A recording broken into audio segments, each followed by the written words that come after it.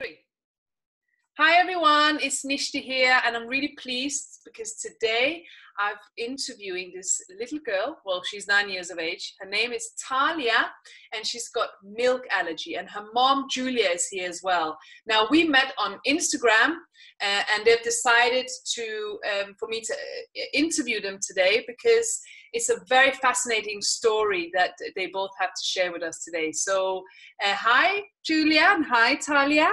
Hi. Welcome. How are you doing? Good, thank you. Yeah. Good. You look lovely, Tahlia. Thank you.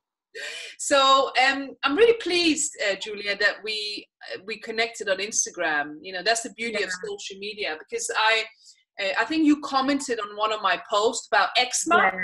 Yeah. And that's how we started to chat. So I'm very curious, and I know the audience will be very curious to hear more about your story, because I think it's going to inspire someone out there watching this video who has a child where you might be thinking your child has an allergy, but you haven't got it diagnosed yet. This story is really going to inspire you. So go ahead, Julia, when you're ready, and talk to me about your story. Okay. Well, when Tahlia was born, I didn't get any of my own milk, so in the hospital they put her straight on cow's milk formula, which was okay at first until she was about 4 weeks old. She started to develop eczema, mostly on her face, but it used to be quite red and flared. We would go to the doctors. The doctor eventually sent us to a dermatologist who prescribed a few different steroid creams and soaps and body creams and to just sort of treat the skin, but it didn't really improve a lot. So we wanted to deal with the reason why she was getting the eczema. So I did some research online, tried to figure out what could be causing it, and obviously at the time all she was having, what's the word I'm looking for? Ingesting was cow's milk. There wasn't any other foods to eliminate. So I spoke with a health visitor at a baby massage class who suggested that we try it for 2 weeks on soy formula, and then let the doctor know how it went. And his skin did improve after the 2 weeks on the soy formula. So we then got referred to pediatricians and dietitians and took it from there. So it took you a long time. So first you were given lots of creams to sort of mask the symptoms. Yeah. Which unfortunately we see a lot of. So they weren't treating the cause of, because obviously a flare up in her skin was a sign that something wasn't right. Yeah. So on your own initiative, which is amazing. And how old was Tahlia? She was born in the July, and it was by the October that we started to investigate whether it was the dairy allergy or not.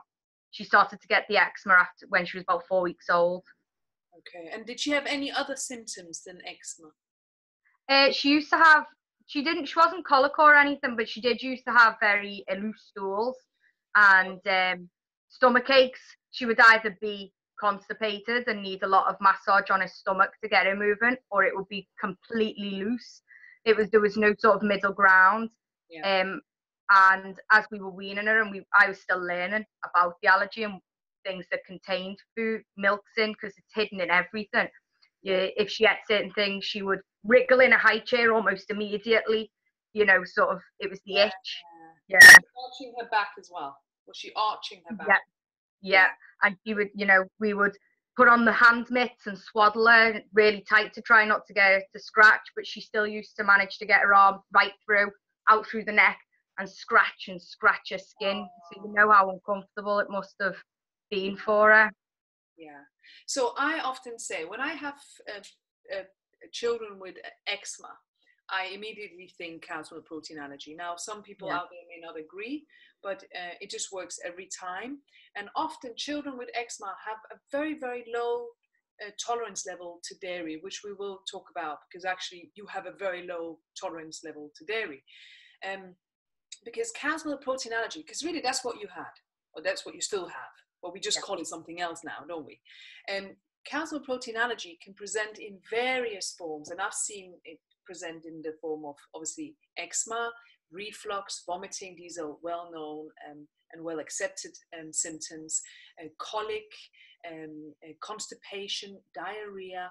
But I've also seen older children, once they've gone back on dairy, that they don't sleep well. So, you know, and that we can't really scientifically prove, you know, that dairy, not having dairy helps you to sleep better. So what I'm trying to say is that the symptoms are vast, but eczema is such a clear cut. So it's very upsetting that you had to go that long to get her sorted. But actually, you were very proactive, didn't you? You just went out there. You could have, because you may have had to wait longer if you didn't. Yeah, it's hard to see your tiny baby so distressed and uncomfortable, isn't it? So it's trying to figure out ways to stop that. Yeah. And luckily we have the internet now. Yeah, we are very lucky because there's so much information on the internet. And obviously you did the right thing by putting on a dairy-free formula. But what really she should have gone on to was one that we prescribe as dietitians, or even a doctor can prescribe it. But because you weren't referred to the appropriate service, you had to go out and buy soya formula. And we don't prescribe soya formula to a child unless they're above 6 months of age. Right. But what else were you going to do? You were there, had a crying baby, eczema, scratching their face. So, you know, you did what a mother would do, is to find a solution here and now.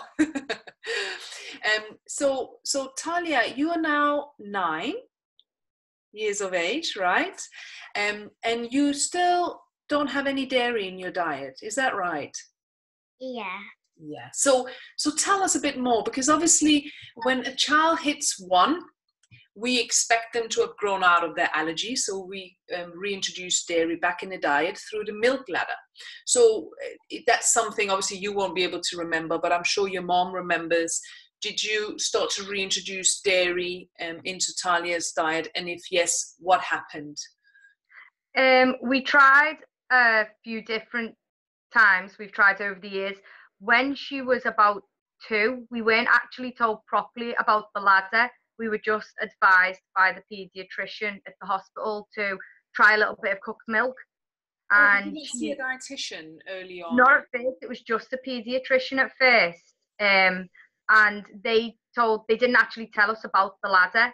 So they told us, try a little tiny bit of milk on her tongue, straight from cow's milk from the bottle, and then try it cooked, and then build it up.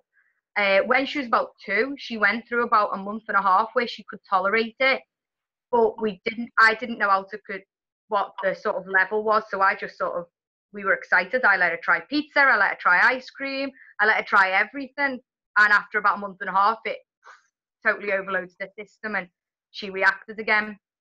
After that, once we saw a dietitian and learned about the ladder properly, and we started from a malted milk. I think about 3 years ago, we got to half a malted milk every day. And then she ate something else and reacted. So the dietitian said, leave it for 6 months before you try again. And then now, every time we try, we can't get past a crumb. After a week of having a crumb, she'll begin to react, to show symptoms. And it's the eczema that comes back? It comes into hives first, little tiny hives, and then almost like eczema, but the last time it came under her arms and across her neck and chest. Wow, okay. So again, it shows, it's very clear that you have a very low tolerance level to dairy. And it's the right thing is to actually reintroduce dairy as you do. But I also believe that a time comes, because the amount of people I see who push the dairy and they push it and they push it, despite the child having reactions, I see so many of those. And I always say, okay, let's just take a pause and let's respect the fact that everyone's different and everyone's tolerance to dairy is different. And obviously yours, Tahlia, is very low. Now you haven't known anything else. You've always known to be dairy free. So how are you managing your allergy on a daily basis? Well, sometimes when my friends just knew that I had a dairy allergy, they would have just thought I didn't like anything with milking, so they would have just said to me, well, you can have this anyway, even if you don't like it. but if they brought something in. But I'd just say I'm allergic to it, so I can't actually have anything with it in. And some people are really good with it, because when I went on a cruise ship, I had my own private chef, and they got me all dairy-free foods. Oh, fantastic. VIP. So, VIP. that was the time she actually said, I'm so glad I've got an allergy. Yes. So I know, because we've been talking for a while, I know you're managing your allergy very well, and you're very aware that what you can and cannot eat, which is amazing for someone your age. So that's very, very good. Now, it's also important to talk about, because Tahlia, before we recorded this video, she told me, why does someone have a dairy allergy and why does someone not? And obviously we are all different, right? So some people have an allergy to egg and some people have allergy to nuts. Sometimes we say it's genetic. So I know, is there a family member with milk allergy? Yeah, my brother he's anaphylactic, a severe milk allergy. Yeah, so that again shows that there's a genetic component there. Yeah. But also, and we talked about now, I'm very keen to look at, when I have a client in front of me, is to look at where they're from in the world, hereditary wise. And obviously, Tahlia, you have some genes from the Caribbean, right? So is it Jamaica? Yeah. Yes. So I always say, if you think about it, in Jamaica, they don't have Weetabix with cow's milk for breakfast. They don't have cheese sandwiches and yogurts. Their diet is very much dairy-free, right? And they have a lot of wheat-free products as well. So I see a lot of children like yourself who struggle with their skin. And often it's dairy and wheat that I tend to try and eliminate. And I have story after story where actually we can use food as medicine to try and treat these symptoms. So that just shows that from an hereditary point of view, looking at where you're from, at that part of the world, people don't eat dairy to the extent that we do here, right? So I very much believe that we cannot underestimate our roots, and looking at that as well. Does that make sense, right, Tahlia? Yeah? Good. So now Tahlia has, I'm just looking through some of my questions. Tahlia has actually done clips of her meals, her dairy-free and healthy meals, which towards the end of this interview, I will redirect you to a video where she shows you all her meals, which is an amazing video, right? It's going to inspire other children your age who are also struggling with an allergy, right? Because you've really embraced it. You're so confident and you just get on with it, which is amazing. So towards the end of this video, we'll show you the link to that. Now, I want to, because Julia, you asked a great question about, lactose and, lactose and dairy-free, lactose-free and dairy-free. Because I know you tried some lactose-free products. Is that correct? Earlier on, we tried a few lactose-free, but she did still react to that. Yes. And you asked me, what does that, why does she react to that? Because it's lactose-free. So I want to just specify this to our viewers out there, that lactose-free products, in my opinion, are a waste of time. The reason for that is because lactose-free products still have the cow's milk protein in. So they have taken out the lactose, which is the sugar, but it still has the protein in. That's why lactose-free, cheese and milk and these things still have the protein in. So I don't really understand what the point is. Yeah. Because if you can't tolerate dairy, it's most likely the protein in the dairy that is the problem, because it's intended for a calf. So it's this big, whereas human protein is this tiny. And that's the problem, right? So when your mom was reintroducing dairy in your diet and you were fine and then you were okay, but then you were not fine, that's because the protein was building up in your body, right? So it was building up. And at one point it just went, I can't do this anymore, right? So because you're 9 and you're still very allergic to milk, I predict that it's probably going to be lifelong. Yeah, but we're very fortunate. We have so many products out there that are dairy free. We are very lucky, aren't we? And most people I see worry about calcium. But do we need to worry about calcium, you think? What do you think? I don't know. What does calcium do? Does it give you vitamins? So calcium is a nutrient, yeah. So it's a mineral, and it helps to build strong bones. Now we looked at your diet. We've been looking at your diet, haven't we, Tahlia, to make sure that your diet is as optimal as possible to provide you with the best nutrition. So what sort of nutrients have we been looking at? Do you remember?